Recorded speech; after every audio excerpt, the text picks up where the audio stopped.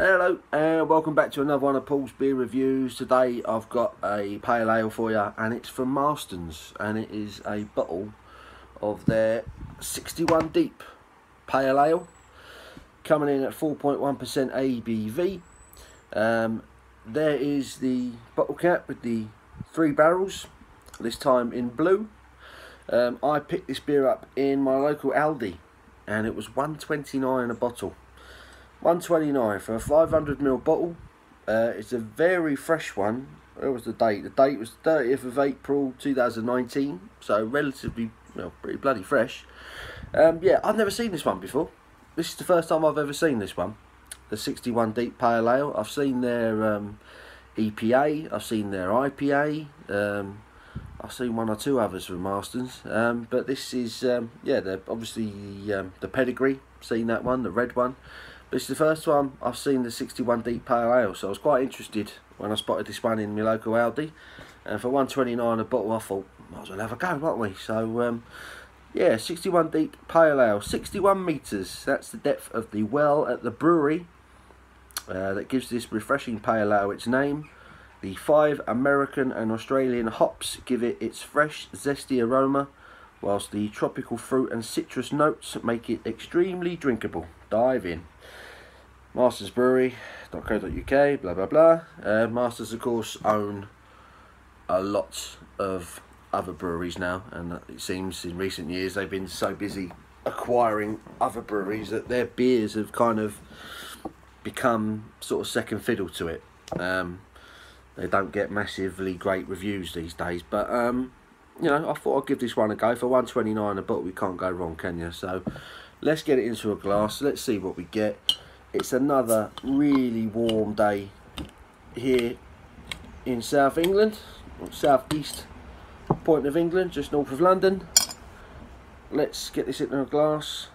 So yeah, because it's so warm, I thought a really nice cold pale ale would be right up my street right now. In she goes. Look at that. That's quite a decent looking pale ale there. Leave that one there for you to see. The 61 deep pale ale. There it is.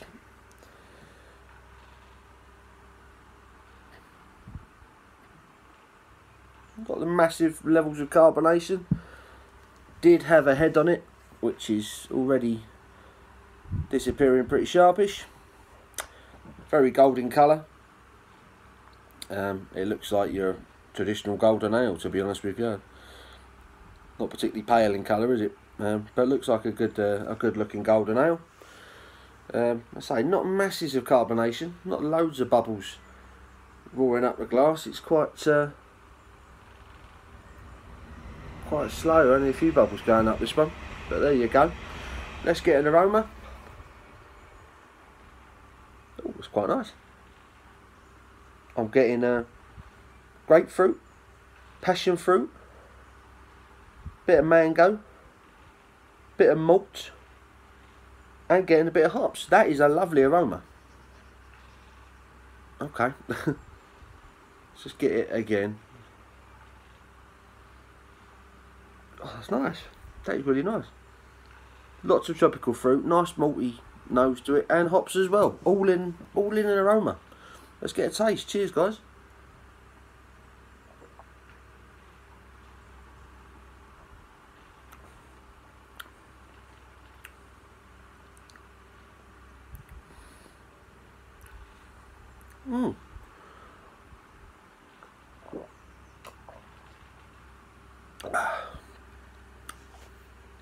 That's not bad at all.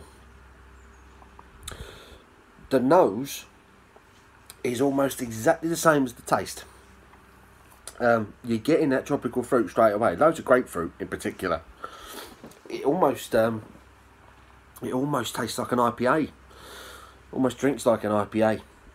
You get that. You're certainly getting the tropical fruit on arrival.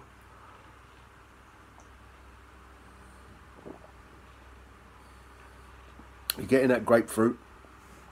You're getting a little bit of mango, a little bit of passion fruit on the taste. Only subtle with the the mango and the passion fruit, but certainly lots of grapefruit. And you're getting a nice kind of biscuity malt, sort of mid-palate. And then there's a nice hoppy bitter finish to it as well.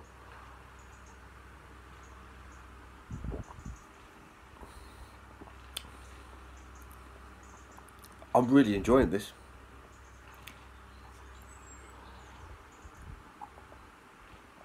I'll tell you what this reminds me of. I reviewed Robinson's and Iron Maiden's latest collaboration, which was the Light Brigade. And I reviewed that really highly. I thought it was a really complex, really flavoursome pale ale. This is exactly the same.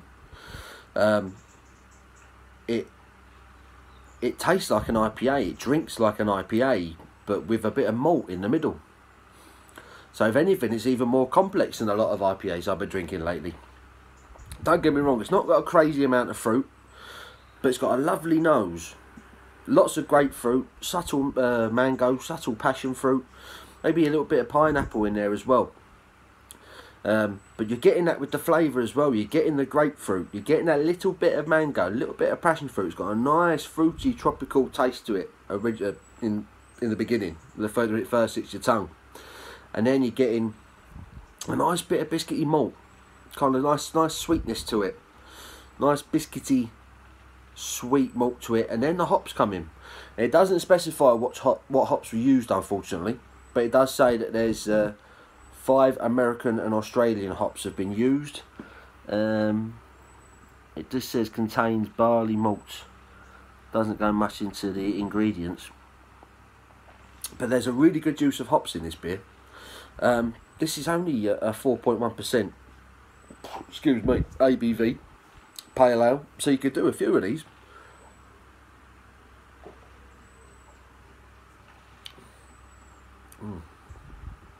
I'm really impressed with this.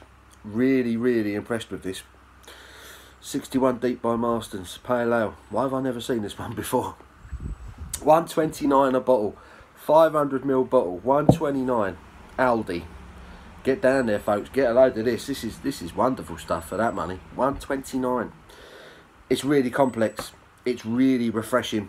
It's really well made. There's a lovely balance to it.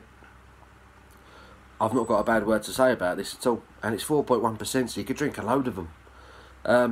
This is a really decent pale ale for Marston's. Really decent. And the fact that Aldi, who are all over the place now, let's have it right, you can get this for 129 a bottle. You'd be foolish not to, wouldn't you? Go out, give it a go. I'm going to give this a score, and I'm going to base it on everything. The fact that it's a lovely complex flavour, it's a really drinkable pale ale, it was really cheap, it's really well made, it's a really well balanced pale ale at a really good price.